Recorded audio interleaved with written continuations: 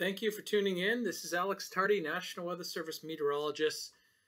We're going to talk about the upcoming heat wave. Really hot conditions for inland areas. It looks like it'll continue into mid-June. Check out weather.gov for the latest information.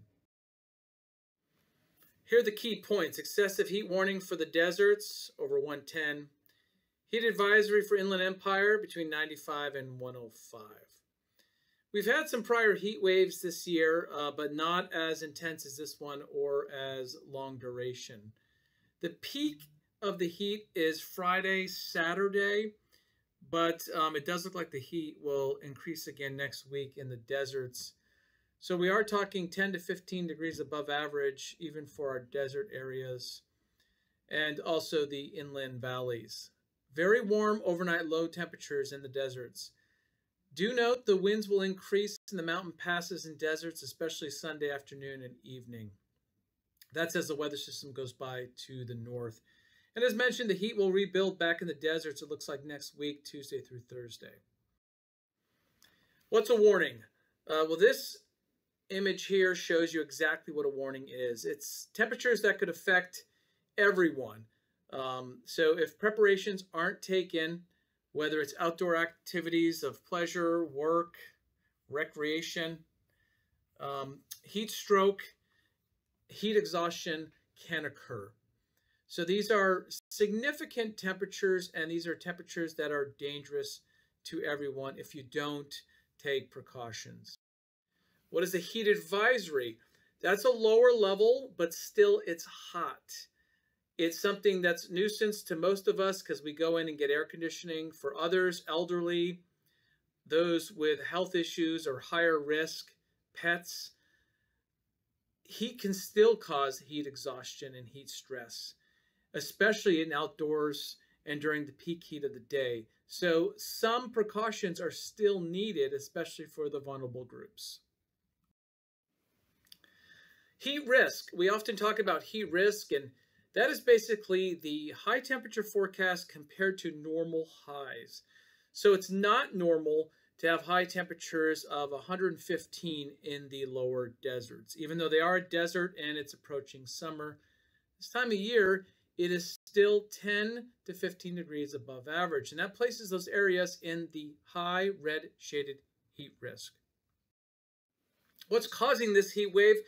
It looks to us like it's a combination of an eastern Pacific upper level high pressure that has really dominated the past 2 years, driving storms to our north, and also development of the seasonal Four Corners upper level high pressure system in the desert southwest. So the two merging together Friday, Saturday.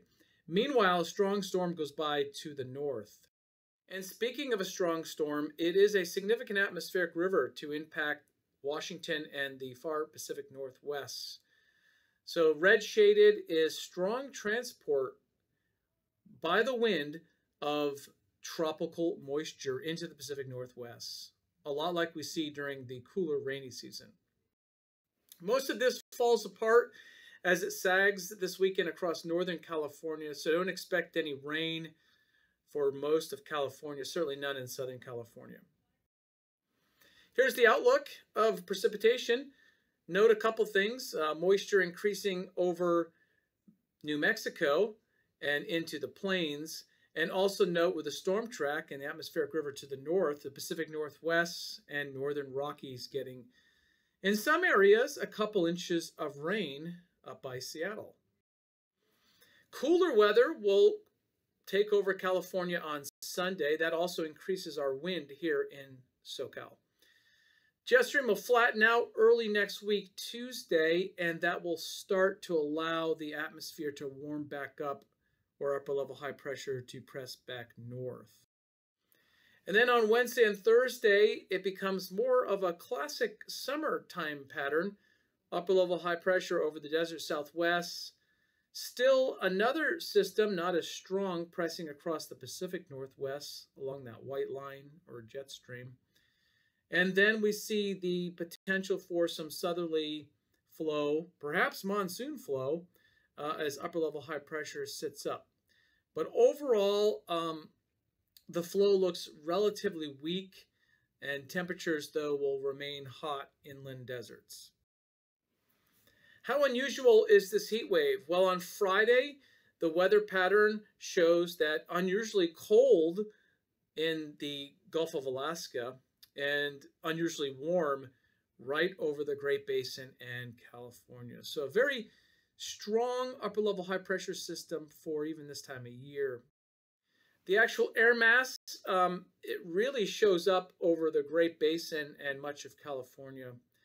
Again, this looks to be the most heat on Friday and Saturday. Let's look at particular temperatures. Friday, you can see some of our high desert areas getting to 105, near 115 lower deserts, up around 100 in the Inland Empire, and 90s for inland valleys. Humidity will be low, so below 10% for our deserts. This is not monsoon. This is a dry heat wave. Nonetheless, this does increase fire potential activity.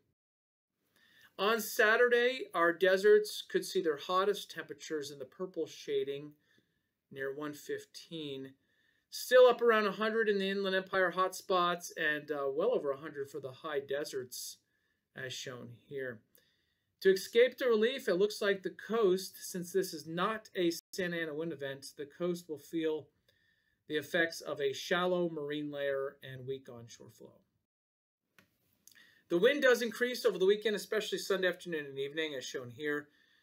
We'll start seeing the high deserts and mountain passes having gusts of 30 miles per hour. Remember, this will be occurring with very hot temperatures. Let's take a look at some of the records. Are there records at stake? It looks like marked here in the red triangle, our desert areas could reach or exceed record levels.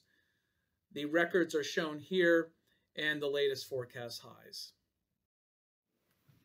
Next week, does it cool down? Well, no, it stays seasonably warm on the coast. It stays hot in the Inland Empire with 90s.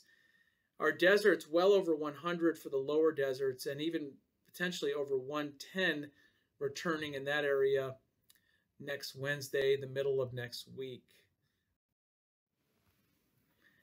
Are we going to have to deal with this for most of June? Well, the latest outlook that takes us from mid to late June shows a continued battle between unusual cool, wet weather in the Pacific Northwest along a jet stream that's active there, and building, expanding upper-level high pressure from Texas and really all the southern states into the southwest. So potential for heat rebuilding, especially in our deserts. So this could end up being a very warm, much above average desert and mountain scenario, a lot like we saw in 2021. So the month of June could turn out similar to that. Thanks for tuning in, and check out weather.gov San Diego for the latest information. I do want to share with you a couple nice tools at weather.gov. This is the Hazard and Data Viewer. You can view live weather reports the past 7 days and even go back into an archive and see any day. This is the Hazard and Weather Data Viewer available at weather.gov. We also have a new GIS viewer as shown here, and you can look at more detailed layer information, including the watches, warnings, and advisories. Finally, the Graphical Hazard Weather Outlook is posted on our web page, and that is designed to highlight areas where different types of threat, anything from rip currents and fog to heat, fire weather, and wind, or even heavy rain, can be displayed on a map showing different levels from almost no threat to significant or even very high extreme threat.